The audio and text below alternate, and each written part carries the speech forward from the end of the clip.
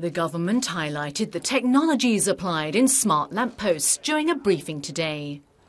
The smart devices are able to collect real-time city data, including meteorological and air quality data, as well as traffic snapshot images.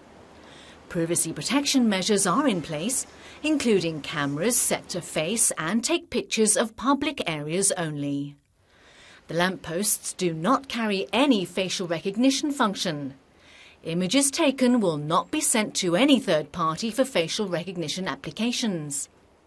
In addition, some of the lampposts' functions will not be activated at this stage, including the Environmental Protection Department's monitoring of illegal dumping with the aid of cameras located near black spots, and the Transport Department's assessment of road use by different types of vehicles, enabled by Bluetooth traffic detectors and cameras collecting car plate numbers.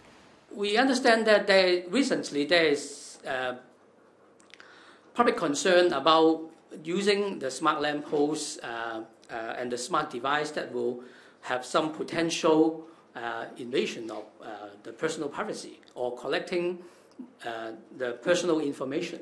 So that's why we have decided to put on hold 3 such applications, and also will conduct a wider public consultations in order to explain to the public.